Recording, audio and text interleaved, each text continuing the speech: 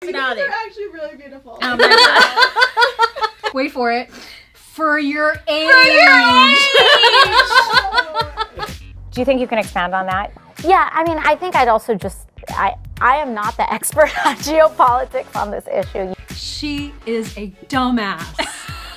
I mean, whoops! I don't know about the geopolitical stuff. I'm not an expert on these issues. Understand. My favorite is that she says, I'm not an expert on the issues that she brought up. What's Israel? That she had no idea what she was talking She doesn't about. know what she's talking about. I mean, there are people on the left that are kind of like, oh, yikes. I think because they really want her to be the darling so bad. They don't, she doesn't need to mess up at this point. This is a bad, but yeah, she's already messing up. There was also this.